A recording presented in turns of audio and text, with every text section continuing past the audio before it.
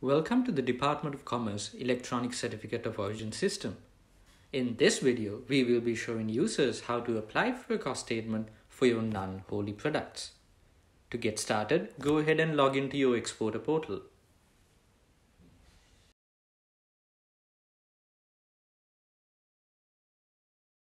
We are now inside the Electronic Certificate of Origin dashboard, where you are given tiles displaying the various functions that can be performed.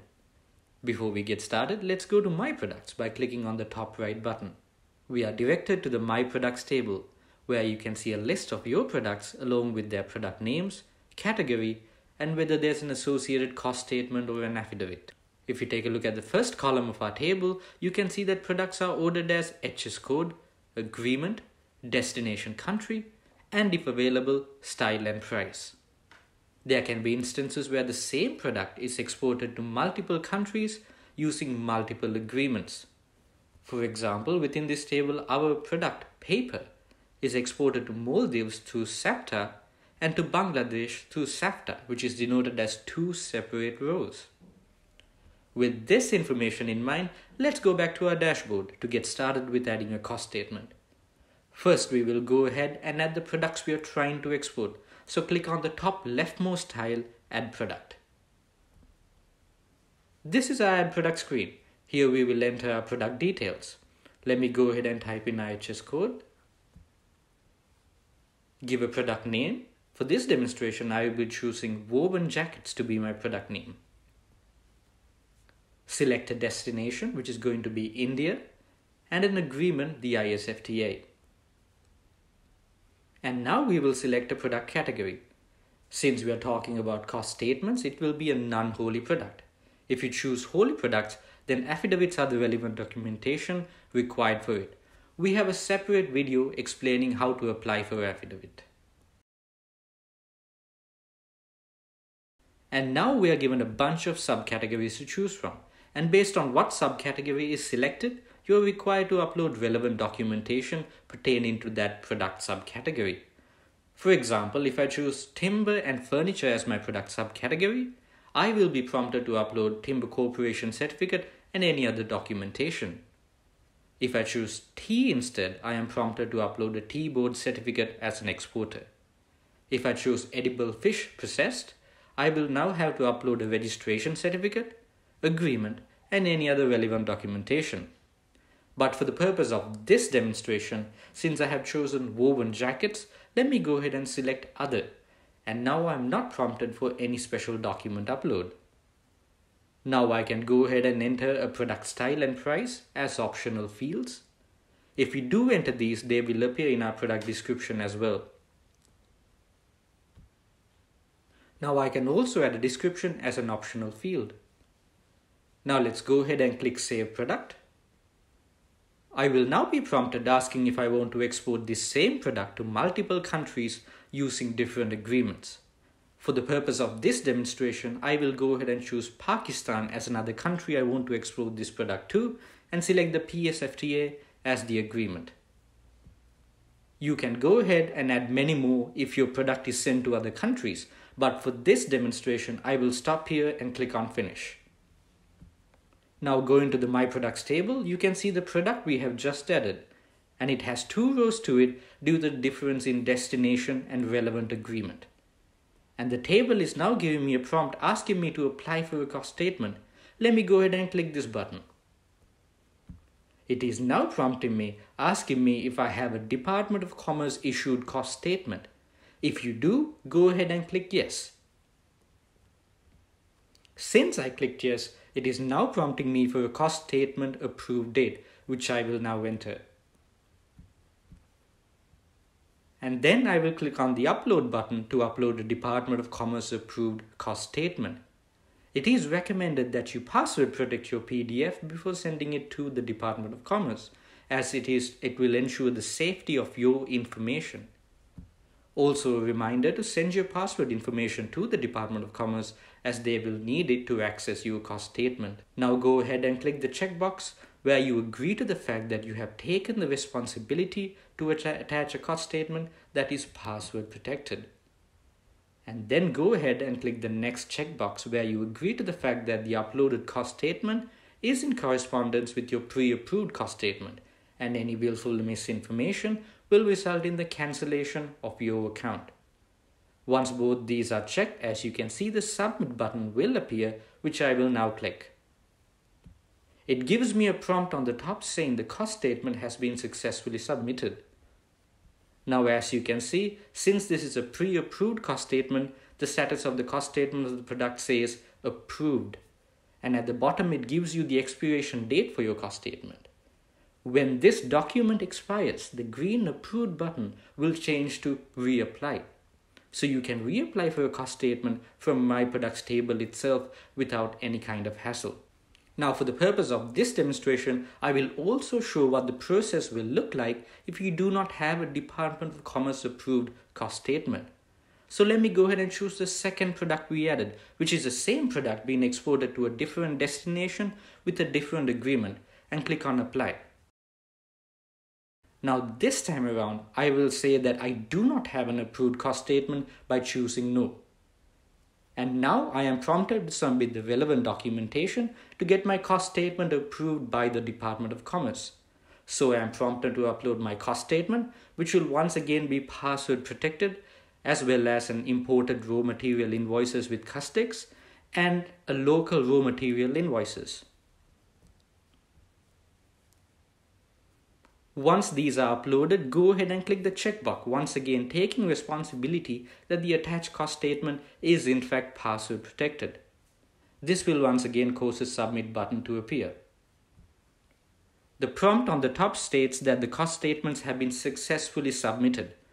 And looking at My Products table, as you can see, the button for this particular product states Submitted instead of Approved. This is because your cost statement and its relevant documentation has now been sent for checking and approval to the Department of Commerce. And once they give their approval or the rejection, that status of that button will change. And now let us click on the status button on top, which will give you the option to view active, expired and disabled cost statements, or view all the cost statements you have. And now let us take a look at the More button and the various options it provides to you. As you can see, the More button will only appear once your documents are approved. Clicking on the More button will give me a prompt to expire your cost statement or disable it. You may want to expire your cost statement if some of the information within your cost statement has changed. For an example, the price changes due to exchange rates. Then you can go ahead and expire this cost statement and reapply with the new information provided. So let me go ahead and do just that for this demonstration purpose. And now going to the status button and selecting expired, you can see that the cost statement you have just expired has now appeared. It will now give you a prompt to reapply with the updated information. Clicking on that will direct you to the same process as before with regards to applying to a cost statement, where it will prompt you to whether you have a DOC approved cost statement or not. This process will be identical. Now let's go back to My Products table by selecting All, and I will now go to More and choose Disable Your Product. Choosing to disable a product will cause that product to deactivate.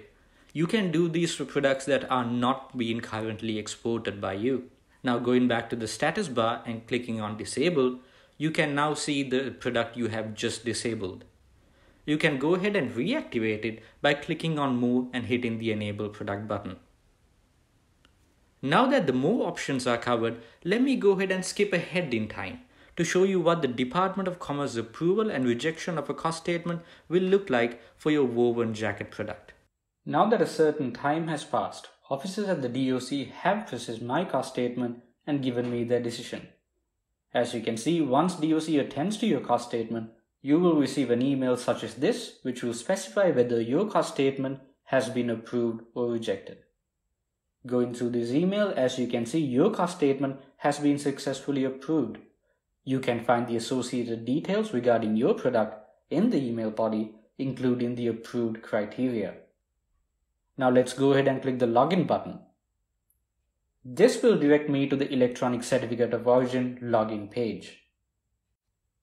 Now that a certain time has passed, officers at the DOC have processed my cost statement. DOC Now that a certain time has passed, officers at the DOC have processed my cost statement and given me their decision.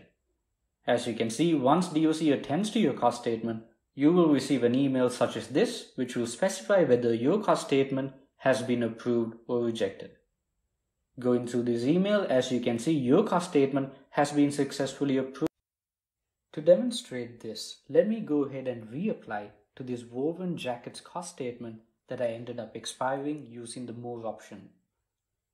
When I am prompted if I have a DOC approved cost statement, I will select No, and now let me go ahead and upload the necessary documentation.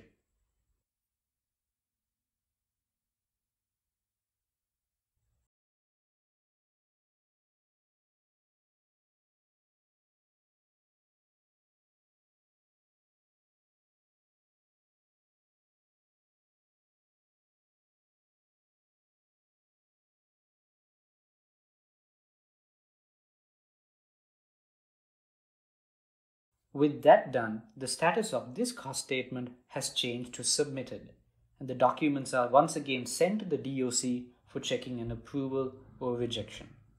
Let me go ahead and skip ahead in time once again to show you what a rejected cost statement would look like. Your rejection email will look like this. As you can see, it states that your product has been rejected. We are given the details of which product it is. In this case, it was our woven jackets for India through the ISFTA. And they have provided us the reason for rejection, which in this case seems to be an invalid document upload. It seems I have uploaded the wrong document when submitting the local raw material invoices. Let me go ahead and log into the electronic certificate of origin system once again.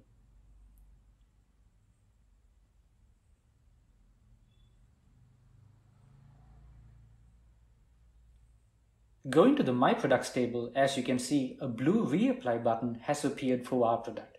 Let's go ahead and click it. This directs me to the resubmission screen.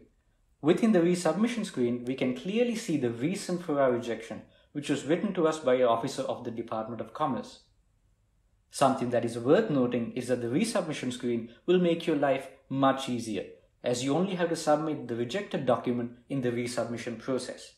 And depending on which document of yours got rejected, you will see a different upload prompt.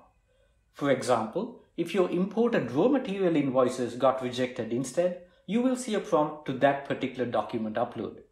If both your raw material invoices as well as your local raw material invoices got rejected, you will see two upload prompts instead. Now let me go ahead and upload the corrected local raw material invoices document. I will also write a small note for the officer of the DOC to see. Now I will hit submit, and this concludes my resubmission process. Your corrected documents are sent to the Department of Commerce for check-in and approval, and you will receive an updated response regarding your cost statement status once the Department of Commerce finishes their approval process. This concludes the application process for a cost statement. Please do continue watching this tutorial series as we will be explaining the application process for an affidavit in the next video. Thank you for watching.